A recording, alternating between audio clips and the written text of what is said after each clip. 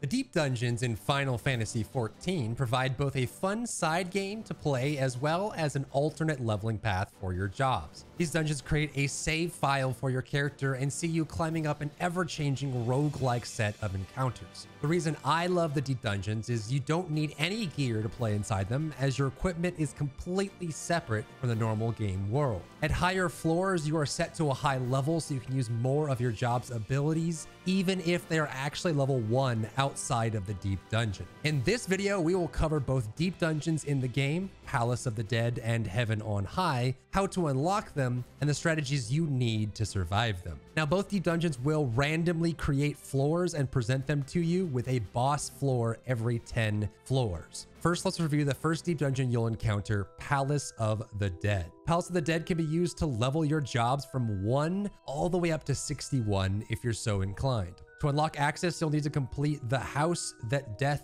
Built quest from Nojiro Marujiro in New Gridania. If you don't see it, keep in mind you must have first completed up to Into a Copper Hell in the main scenario questline for this quest to appear. Enter Palace of the Dead by queuing up at the Wood Whaler Expeditionary Captain in Quarry Mill, South Shroud. Select Enter the Palace of the Dead, make a save file, and then Matched Party will partner you with random people, while Fixed Party is a party of your choosing, and only the party leader can do this. Palace of the Dead does not require a team composition of any kind, so any roles will work. After every 10 floors, your save file will be updated and you can either queue for the next 10 floors or exit. Once you beat floor 50 in Palace of the Dead, you'll be able to start a new save at level 51. Typically, players will delete their save and re-queue repeatedly for floor 51 when leveling a job, as it tends to have the fastest queue time with the highest output of experience. Now, boom, you're inside the palace. Here's what to do. You'll encounter random layouts and monsters along the way. A map in the top right tells you where everything is. But look at these babies here. One icon is the Cairn of Passage, which is your way to the next floor, and the other is the Cairn of Return, used to revive teammates who die. Both will start out inactive and must be activated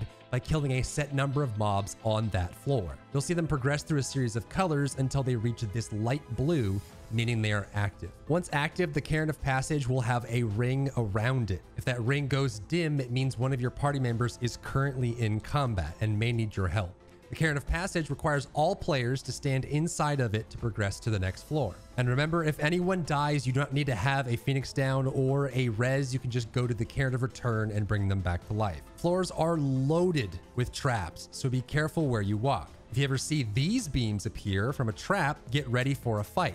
This is called a luring trap and will spawn monsters that aggro you all at once. You'll also be pacified and can step on landmines that deal almost all your health in one blow. You can also be turned into a toad for a short time. Throughout Palace of the Dead, you'll find lots of chests that you can open. The bronze chests contain consumables like potions. Silver chests contain upgrades for your Aether Pool arm and armor, which are your in-deep dungeon gear. So if you don't have a plus 99 red weapon or armor, make sure you grab these. In Palace of the Dead, you'll see all different colors of weapons for people that have progressed at different stages, with red and black being the highest plus 99 level of Aether Pool gear and armor. Your Aether Pool gear level is saved across all your jobs and save files inside deep dungeons. Silver chests in Palace of the Dead can sometimes explode, so be wary. Golden chests contain pomanders, and these are the Palace of the Dead unique items that can only be used inside the deep dungeon. Your party has a shared pool of pomanders that any player can use, so when you're looking at the inventory, this is a shared amount across your whole party. You can experiment with the different kinds of pomanders, but I'll cover the important ones. If you ever see the Pox debuff on you and you start losing health over long periods of time,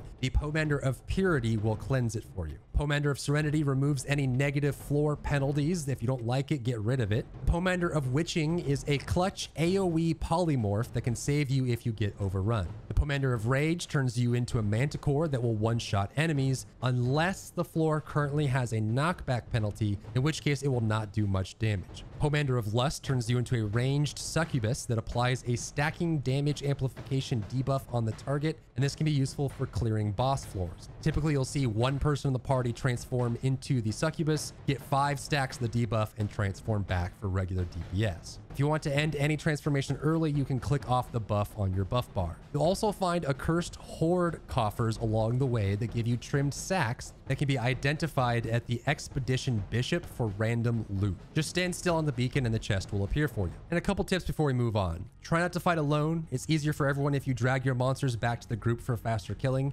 Not every monster needs to be killed to progress forward. Once the Cairn of Passage is active, you are free to move to the next floor. You only get real experience after every 10 floors, so if you die, your whole party wipes beforehand, you will get nothing, so keep this in mind. Food bonuses and gear bonuses to experience don't work on the final lump sum of experience gain from deep dungeons, and this is just to save you the time of testing it. Now, Stormblood brought us the next deep dungeon, Heaven on High, that includes some new mechanics and improvements. To unlock access, you'll need to complete Knocking on Heaven's Door, given by Hamikaze in the Ruby Sea.